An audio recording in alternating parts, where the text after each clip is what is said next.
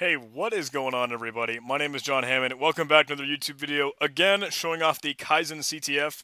This time I want to show off that Blackjack challenge. So this was an interesting one because it looked like a 500-point challenge, so I was waiting to get to it early on in the competition. But my teammates were looking at the scoreboard, and thankfully it showed like what everyone else and what other teams were solving. It looked like everyone had seemed to solve Blackjack. So we were like, "What is it? Is it really easy or something? Or why, how did everyone get this so quickly?" It's a 500-point challenge. So we took a look at it, and I had seen that kind of exploit before, so I was able to get it really quickly because it's not a difficult thing. It's just like tricking the program. So here we go. The challenge prompt is the Kaizen teams open up their new casino, and you're invited. I hear they have a special flag if you can win $1 million. So it's this netcat session. We'll go ahead and connect to it. Honestly, I don't know if the intention was to literally script something to play blackjack over and over again. I'm sure that's not it because, I don't know, we seem to get it okay. The idea is, good luck, you have this much amount of money, how much would you like to bet? So you can bet whatever amount of money you want, and you can play the game by entering these capital letters, and you will lose money if you lose that amount, etc.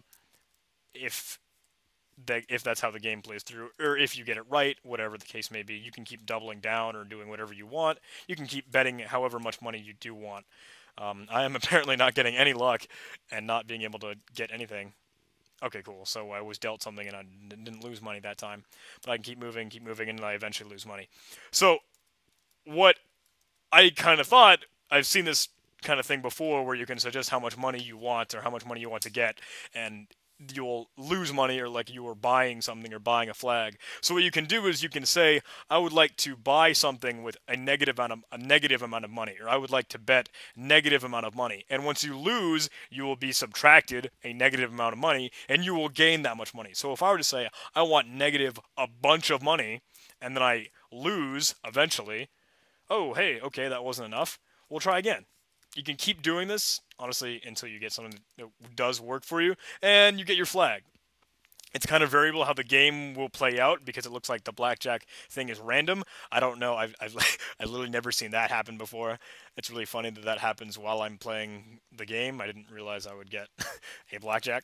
But if you get busted and you lose that much amount of money, you get however much money you said you wanted to lose, which is a negative value in this case. So you gain the money and you get a flag once you're over $1 million.